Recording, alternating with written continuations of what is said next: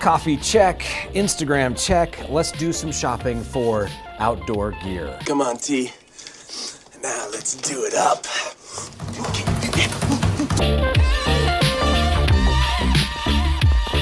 And I'm already being scammed. And it happened right here on Instagram. Follow AnglerCast, get a message back. Hey, buy a t-shirt, get something for free. Not gonna happen.